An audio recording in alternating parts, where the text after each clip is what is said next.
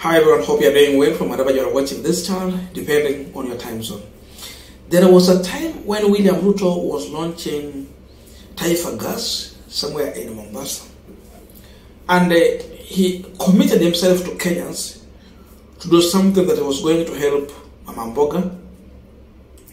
And at least every kitchen to have a gas, affordable gas. And affordable for us, it is when it's readily available in the market at a price that is affordable by everyone. But when it's not readily available, it's no longer affordable.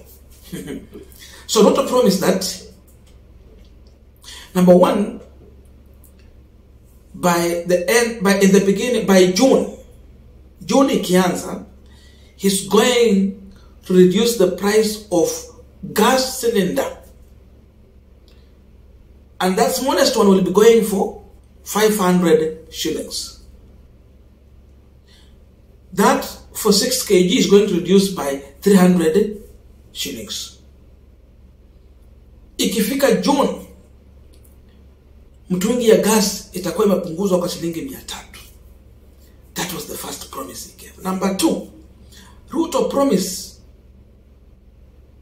that he's going to remove value added taxes on the gas so that every home and every household is going to afford gas from June. Hiyo ilikuwa ni maneno ya William Ruto. Now, let me quote what he said.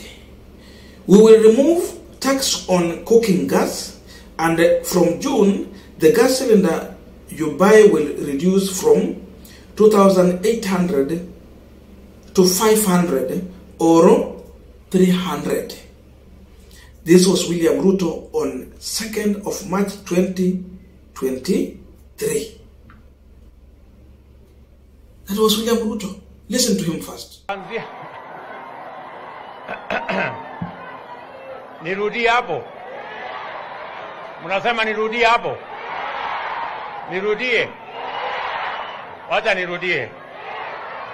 Nimesema hivi, kwa sababu tunataka kina mama wengi. Mimi nimesema hivi, kwa wale watu 70% ya Kenya wanatumia kuni na makaa, 99% ni kina mama. Si ni kweli? Na ili tupunguze gharama ya gas, tumesema tunaondoa ushuru. Namba 2, ile mtungi mnanunua kuanzia mwezi wa 6, hiyo mtungi itatoka shilingi 2,800 mpaka shilingi 500 ama 300. During an interview at State House, William Ruto set record straight by clarifying that he did not talk of refilling gas, but the price of gas cylinder is going to drop to 300 shilling, and not in June, but somewhere in future. The question is, what happened to Taifa gas plant that was to be set up in Mombasa? Just listen to William Ruto when he was responding to the issue of the gas. Waambia Wakenya kwamba itakapofika tarehe 1 mwezi Juni, bei ya gesi ya mtungi wa kilo 6 itapungua kati ya shilingi 300 na 500. Hivi sasa Wakenya wanasubiri siku 15 kutoka sasa. Wanataka kufahamu iwapo mipango yote iko line. Ikifika tarehe 1 mwezi Juni, watakapoenda katika maduka haya ya kununua gesi, wataipata gesi hii kwa kati ya shilingi 300 na 500. Lazima kwanza tupitishe hii kwa budget. You know, sio lazima tutoe gharama ya tuondoe. Kwa sasa hakuna njia ya kuondoa ushuru mpaka budget ipite. Kwa hivyo huwezi kuhakikisha kwamba ikifika tarehe 1 Juni. Tarehe 1 Juni haiwezekani. Mpaka pengine kama ulivyosema awali. Mpaka tutapitisha hii mswada pale bunge ndio tuweze kuhakikisha kwamba tunateremsha hiyo bei. Kwa hivyo ni muhimu kwamba Wakenya kuna mabadiliko. Kuongeza kwa, kama tungepitisha hii jambo kwa supplementary budget, June ingewezekana. Lakini tulijaribu kuisukuma kwa supplementary budget ikawa haiwezekani kwa sababu ilikuwa inatubidi tubadilishe sheria fulani. Ndio tuhakikisha kwamba hilo tendo inafanyika.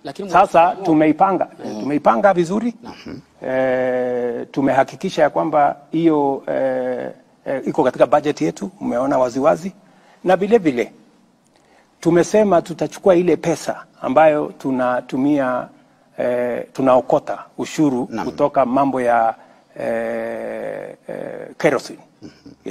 Tutaitumia kusecuritize. Ndio tupunguze gharama ya mtungi ya gesi. Ndio sasa uongeze gesi ndani yake. Lakini mheshimiwa, ukiwa Samburu, nakumbuka vizuri sana ulipotoa tangazo la kwanza, tena baadaye katika ukumbi wa mikutano ya kimataifa na akina mama hapa KICC, hukutaja masuala ya kwamba lazima mswada wa fedha wa mwaka 2023 upite kwanza. Ulitangaza tu waziwazi kwamba utapunguza na itakuwa ni hewala kwa kila Mkenya. Sasa mimi nataka nikuulize wewe, hii ni nchi ambayo inafuata sheria. Si umesikia huyu bwana akiniuliza ni kwa sababu gani? We are a country governed by the rule of law. Nimekueleza. Kama tungepitisha hiyo mswada kutumia supplementary budget, mwezi wa 6 ingewezekana. Lakini kwa sababu hatukupitisha, tutapitisha sasa katika budget yenyewe. Baada ya hapo hiyo gesi itapatikana. Kutokana na mabadiliko haya utaomba wa Kenya radhi? Kwa nini? Ambao walikuwa wanategemea kwamba ikifika tarehe mosi wewe ndio uko na shida na mimi. Wakenya hawana shida. Okay, Mr. President. Now we are continuing the Punchline discussion, but just a quick request for those who are watching and you have not subscribed, please consider subscribing. To the returning subscribers, I must say thank you so much, and again to all our viewers, please give this video a thumbs up. Thank you so much, and back to this discussion. Now, Kenyans, it is now on your side to understand who William Ruto is. His first statement, while he was in Mombasa launching Taifa Gas. Then his new statement at State House. Some people are getting too much angry with William Samuel Ruto. So much angry. Because he's a man you cannot understand him. Anything he talk, you don't know if you believe or you should not. But now it is clear. There's no statement from Ruto that you should take it serious. There's no iota of truth in anything that Ruto will come to public and say.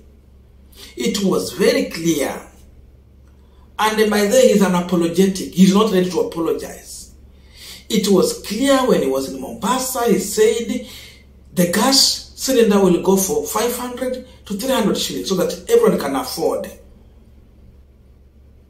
Imagine from 2,800, he promised it will come down to 500. Today, he is speaking like he never said so. June is next month. We are remaining barely with the 15 days to June. That's when his promise should be fulfilled.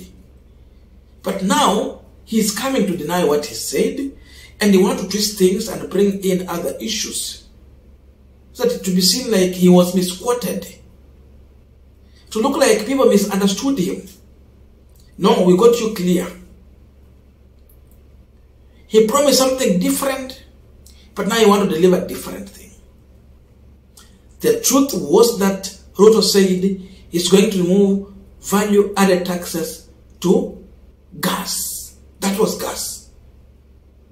He said now the gas will not be taxed, and that was supposed to reciprocate in your kitchen because now it will be affordable.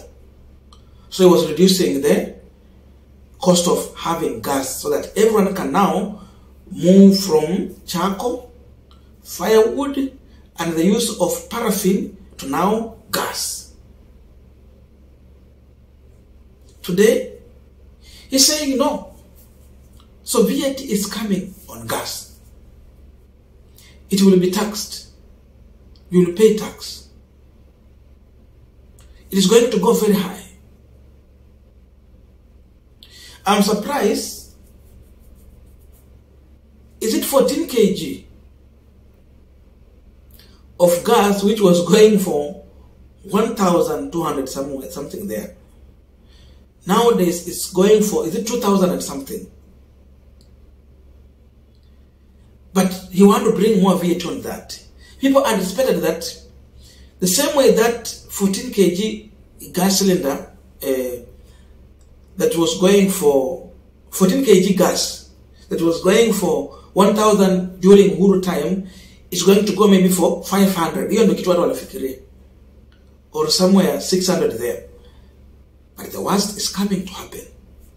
Don't anticipate anything good from this government. Ruto has now confirmed that he was lying. He was giving a populist statement to whip the emotion of, and you can see the worst thing is that people are celebrating. Wamama waliruka juu, walisherekea, ilikuwa shangwe nderemo na vigelegele. Waliona hiyo siku sasa Mungu amewafikia. Kumbe yule Mungu mwenye aliwafikia sio yule Mungu wa mbinguni. Sio yule Mungu wa Meshach, Shadrach na Abednego. Huyo alikuwa tu yule Mungu wa Ruto. Na Mungu wa Ruto sio yule Mungu wa mbinguni. Kama kweli mambo yenye Mungu Ruto anasema ile jana na ufananisha na ile nyingine. Unajua Ruto sasa ni muongo na baba wa waongo ni shetani. Sasa yule Mungu wa Ruto ni shetani, sio yule Mungu wa mbinguni. Sababu Mungu wa mbinguni ni Mungu wa ukweli, si muongo. Shetani ndio muongo na yeye ndio baba wa waongo. Kama Ruto alidanganya wananchi, wananchi wajue kuanzia leo Mungu wa Ruto ni shetani. Yes, that's the Bible. So today, our women, our mothers, our sisters were lied by William Ruto. So imagine, Ruto is not differentiating between running a government and campaigning. There's governance. There is the issue of governance. You don't need to lie to people. Tell them the truth so that they will understand you going forward. He's still in campaign mode. He's still giving promises. There's difference between campaigning and running a government. Governance is different from campaign.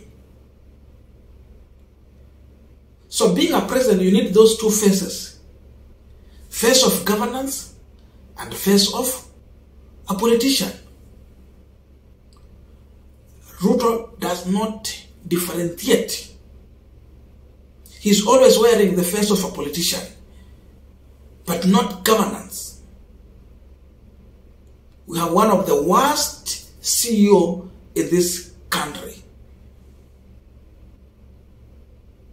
whose his word can never be his bond. Tuko na rais mwongo.